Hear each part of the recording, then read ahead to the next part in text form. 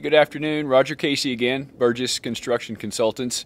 Sitting on the backside of a subdivision, beautiful piece of land overlooking a lake, a lot of water out there. We want to talk about a different kind of water today and water intrusion prevention. So WRB, water-resistive barrier on a house to deal with water in all its forms. It's very important to execute correctly, but the 2018 does address a change that we want to talk about. Prior to that, really, code only addressed felt for the most part. The 2018 now has some specific language about manufacturer specifications, allowing flexibility in code, which code endeavors to do. So that's good and bad. It refers you to manufacturer specs and becomes very, very critical to get those installation specifications executed correctly in the field.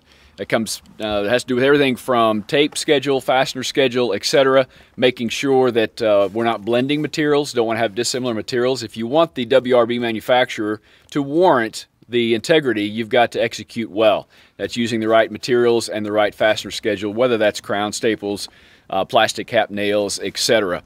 So I want to execute that correctly, and I'm going to come over here and talk about one other thing real quick, and while I do, I'll tell you that also R703.2, which is the WRB section, no longer excludes accessory buildings, which it did prior to 2018. So now any outbuilding, accessory building, also has to have a good WRB, and that will be handled by the IRC.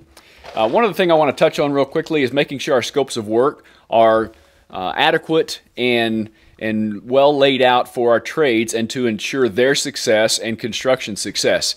You know, the scopes of work on this house, I'm hoping did not call for two different types and styles of penetration flashing. We've got a good product over here and another good one here.